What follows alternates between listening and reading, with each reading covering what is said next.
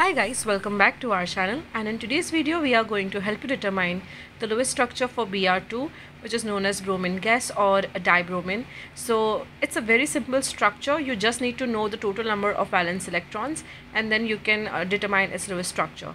As it is a diatomic molecule, the valence electrons will be same for these atoms. So each bromine atom has 7 valence electrons in its outer shell, and hence there will be 14 valence electrons in total for this molecule. So now that we know the valence electrons, we can place both these atoms next to each other and start placing electrons to see if they can have complete octets. So I'm going to place a pair of electrons between both these atoms to show a bond. Doing that, we will be using up 2 out of 14 and we are left with 12 valence electrons. So I am going to place 6 electrons out of 12 for around this bromine atom, and the rest 6 will be arranged around this bromine atom. Doing that, we will use up all the 14 valence electrons that we have, and this will result in a lowest structure like this. As you can see that each bromine atom has 8 valence electrons after sharing one bond.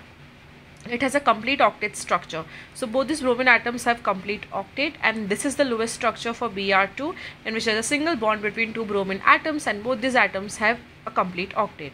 I hope this video helps you to understand that, and for more such videos on lowest structure, molecular geometry, polarity of the molecules, make sure to subscribe to our channel, and thanks for watching.